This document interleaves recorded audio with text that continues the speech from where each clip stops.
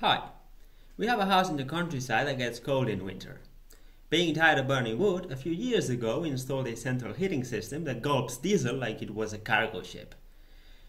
It works well, but the only problem is that because the house is very old, it has an extremely low energy efficiency, so it takes a long time to heat up.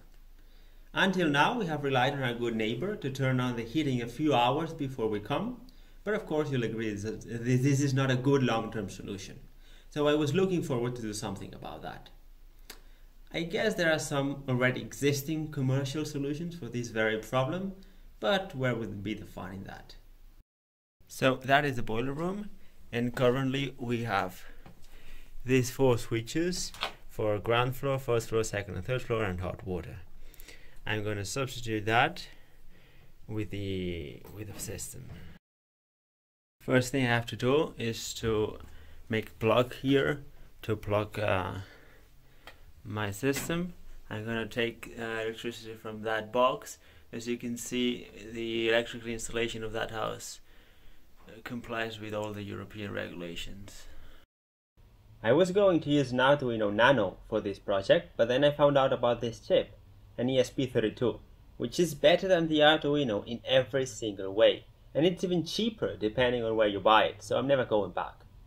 That's the first version I made. As you can see, it's just a simple board with 4 relays that are being operated with transistors.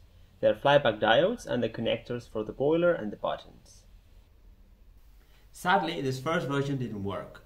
I was able to turn on the heating successfully, but when turning it off, it would stop working, it would stop responding, the device was not able to reboot itself, and the only way to make it work again was a hard reset, unplug and plug again. The problem is that those switches operate electric water valves. Electric water valves have a solenoid inside. When you unplug a solenoid, there's a sudden change in the magnetic field, which induces a voltage peak in the coil.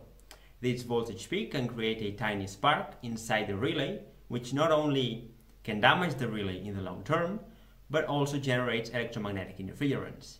In that case, this electromagnetic interference generated by the tiny spark inside the relay was strong enough to put the microcontroller in a very undefined state. So, in its essence, the device was designed to switch a resistive load and not an inductive one. This distinction becomes very important in that case, as it is the difference between working and not working. I then made a second and final version. In that case, I ditched the relay and I used a triac to do the switching, which is operated with an optocoupled triac driver circuit. I also added a snubber circuit in parallel with the output in order to help prevent the problem that I had before with the first version. I then laid out the board and I sent it to manufacturing. That's the board as it arrived, and I can start soldering the components.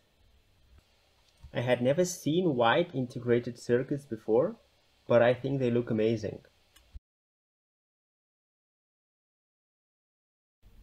I then proceeded to make the front panel with 4 buttons to turn the heating on and off, and 4 LEDs to read the switch's status.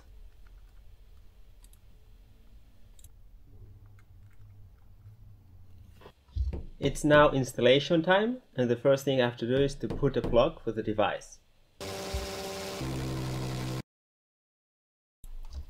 Next step was to remove the existing switches. The box was so tightly screwed to the wall that I had to rely on unorthodox methods to take it off. Even my good old trusty torch.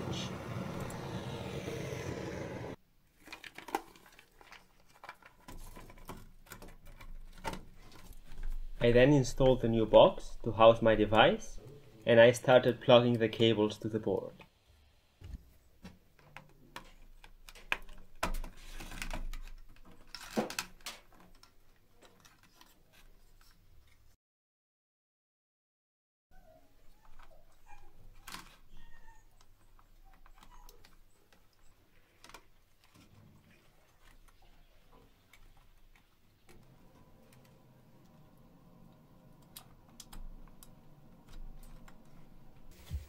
I wrapped the board with toilet paper in order to help prevent any short circuit that might occur.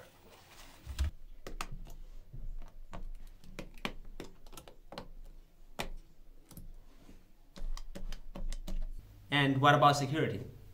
Well, IoT devices are not well known for their security, and this one is probably not an exception.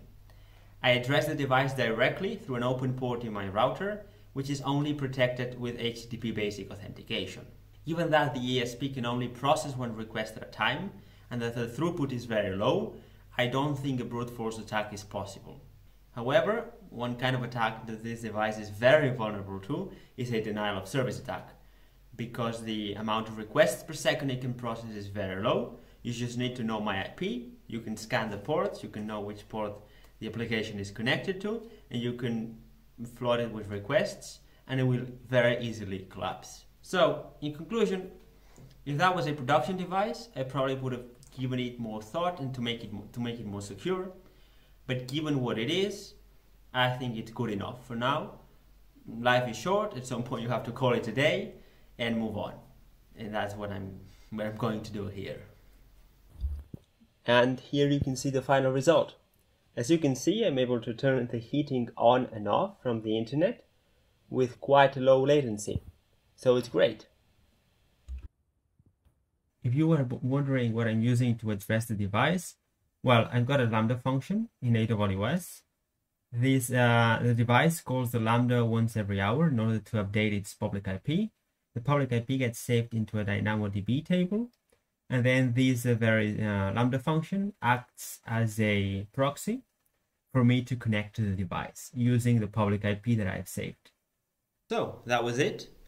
That's been quite a simple project, but that will result in a real quality of life improvement for all of us, and I hope you enjoyed it.